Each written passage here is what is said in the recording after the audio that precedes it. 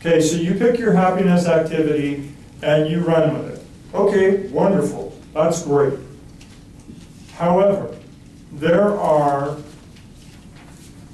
if you ate your favorite thing every day, 3 meals a day, whether it's ice cream, cake, I love chips myself, I'm a chip guy.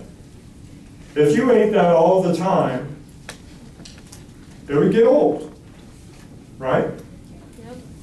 So there are actually 5, this is one of the reasons why she's taken it over and above. She's actually handed over to you 5 hows of happiness. So they are positive emotion, optimal timing and variety, social support, motivation, effort, and commitment.